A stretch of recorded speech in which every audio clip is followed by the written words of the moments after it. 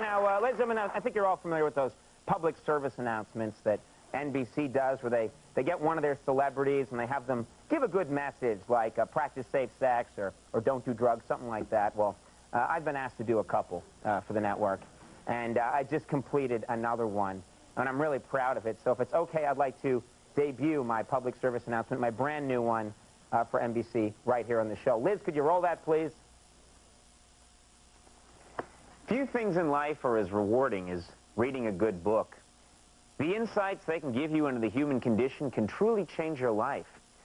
So if you're up late tonight and you're looking for something to do, I'd suggest you read a book. Unless, of course, your television is metered by the Nielsen people. In that case, watch my show. After all, you can read that great book during the day. But my livelihood depends on what you do tonight. So don't you screw me! I'm not kidding around! Watch the show!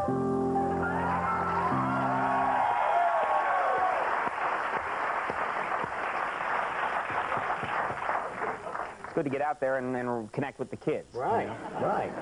You know, it's not only NBC celebrities who do public service announcements, because I did one too. Really? Yeah. Incredible. And in fact, I'd like to show mine if I could. So, sure. Liz, please. Your favorite band's in town for one night only, but you've got tons of homework to do. What do? Simple. Drop out of school and run away from home.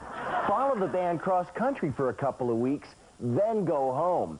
Believe me, no one's going to remember you missed one homework assignment. They'll just be glad you're alive, and you'll have had the time of your life.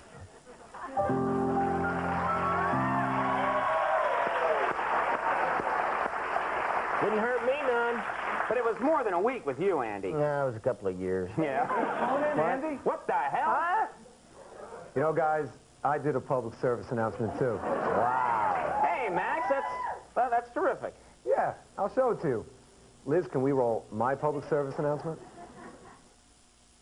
You know what this is? It's a condom. And you know what else? I hate wearing them. So I'm not going to anymore. No hooker's going to tell me what to do.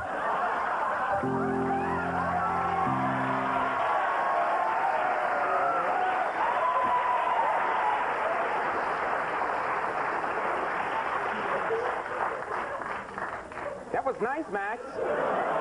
Thank you. Thank you. All right, well, folks, we're going to take a little break right now.